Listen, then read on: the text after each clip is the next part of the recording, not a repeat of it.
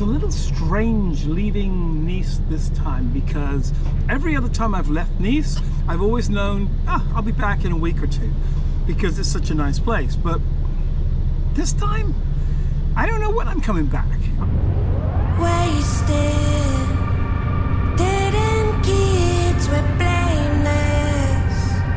Trouble talk in the basement is what we'd make it. All my friends are crazy, maybe they're haunted by the dreamer's rush. We want it, that killer buzz. We got it, yeah, we got it. All my friends are crazy anyway.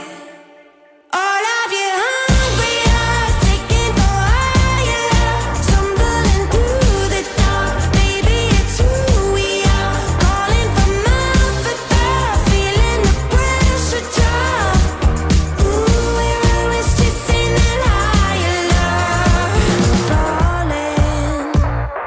falling from the sky. We made it out too high. That would be Monaco.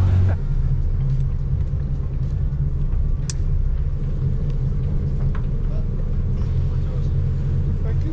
Bye-bye. So as I was approaching this harbour in Monaco, I got a message saying, oh, it's been declined. I'm like, God damn it, what am I going to do?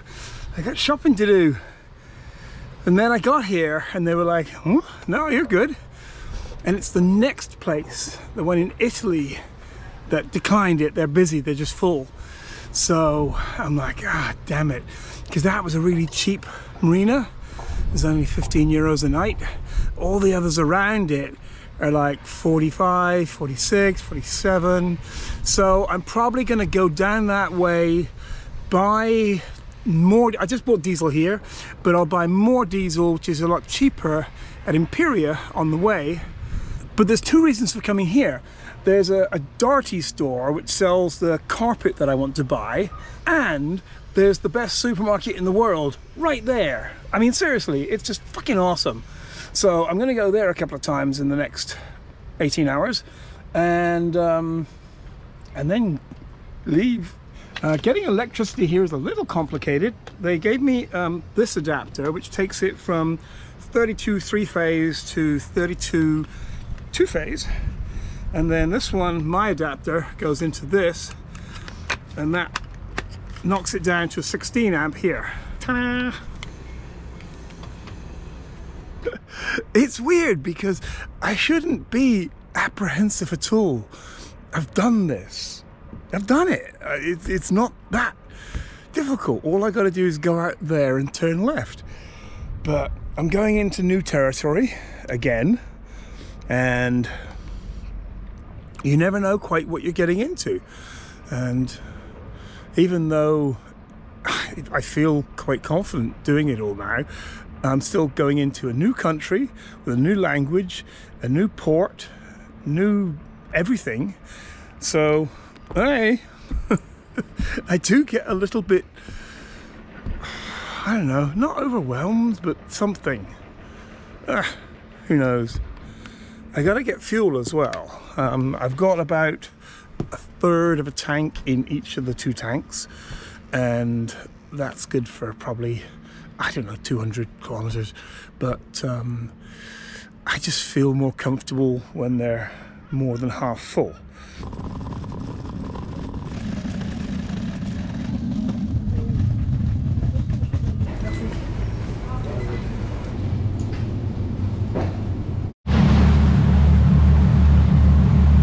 But we did get out of the marina right on time.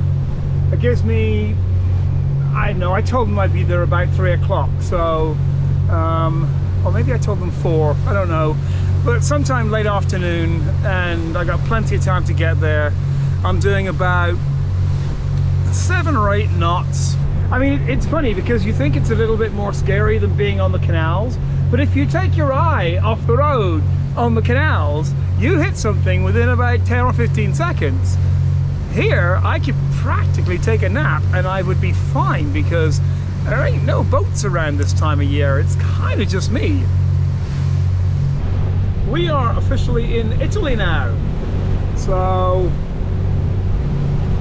I don't know, it's kind of exciting. It's really strange. An hour into the trip and the surface of the water has completely changed. Back there was no swell at all, but there were choppy little waves. Here, there's like a 1 meter swell. You can kind of see it there, but no waves. I mean, it's a little bit cold, but not horribly. I mean, I've just got a thin jacket on and the sun's out. Waves are great. It's really good. Boat is going good, no problem. So I can do this all the way to Malta.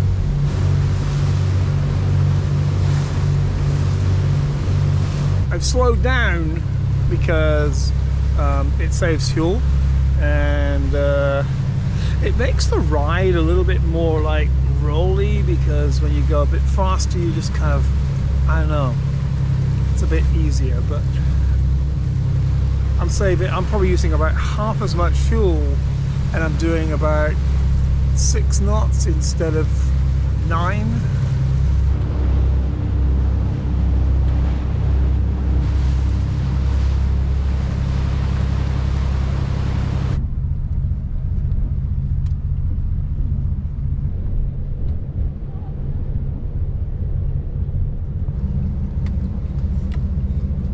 Well, that did not suck at all.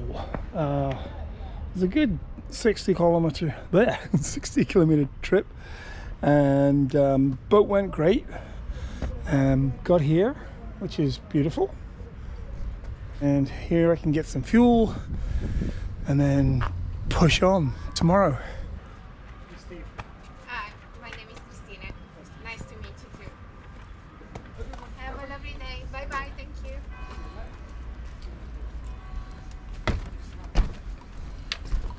That's Christina. She said Italy is a really good place. Oh, and to stay here, 30 euros a night. Not bad. It's not quite as peaceful here as you'd expect. The the local police seem to like driving around with their sirens on. Maybe there's a lot of criminals here. All the marinas in Italy are a little more expensive than the ones in France, but not much. But you just have to be careful. You don't have to end up spending too much money because you want somewhere to stay. See? Sirens everywhere. But I found a place that's just up the road, and it has fuel for 2 euros a litre. So it's not perfect, but it's not horrible, because some of them are 2.20, 2.22 a litre, which is actually quite a lot if you have to buy 700 litres. I'm going to cast off and we'll be on our way.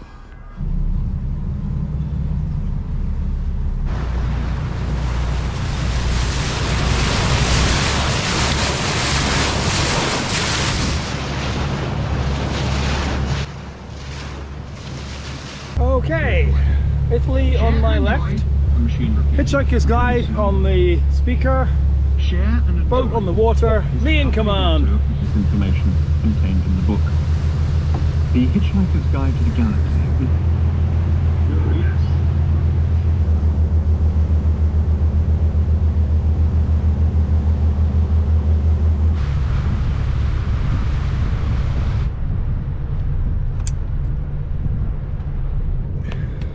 Showed up for fuel, but there's no one here.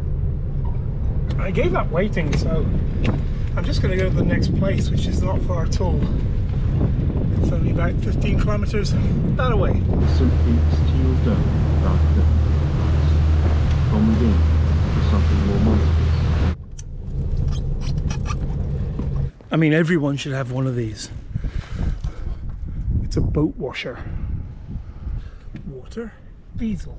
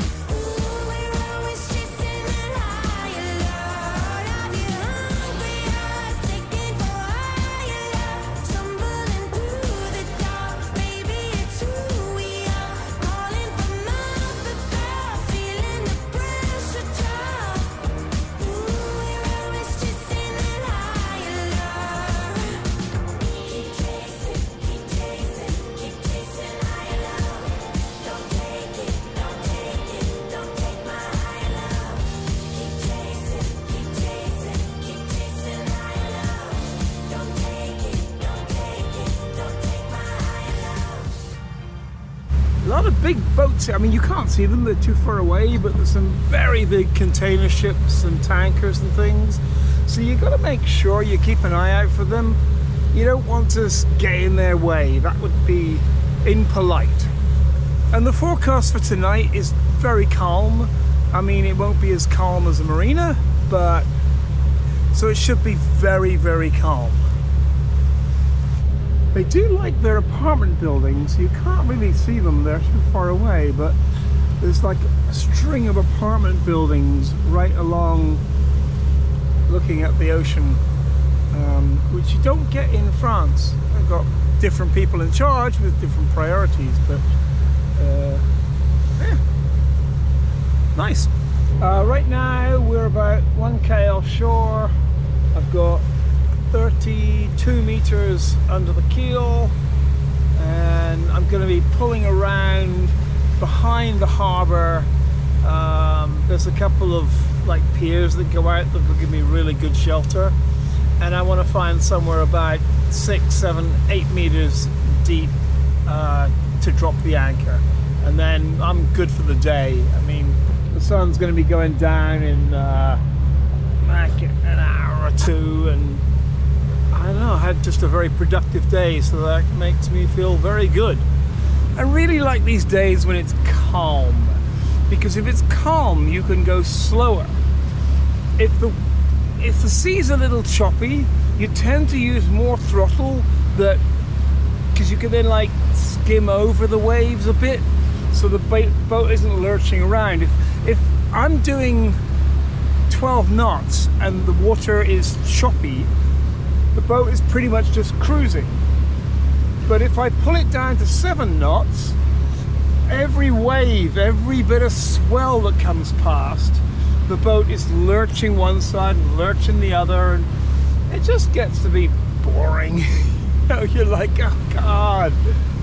But when it's calm, I can slow. I mean, I'm doing about 6 knots now, which makes it more economical.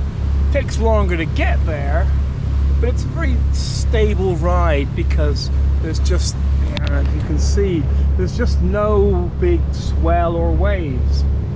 Yes, confirmed Marvin. Ignore him, said Zaphod. He's only making it up. Making it up, said Marvin, swiveling his head in a parody of astonishment. Not sure where, I don't know the name of it, but it's a really like sheltered little area that I decided to drop my anchor for the night, and I don't know, just watch a movie, wake up early in the morning and push on. Okay, we are about 130 kilometers into Italy from the French border.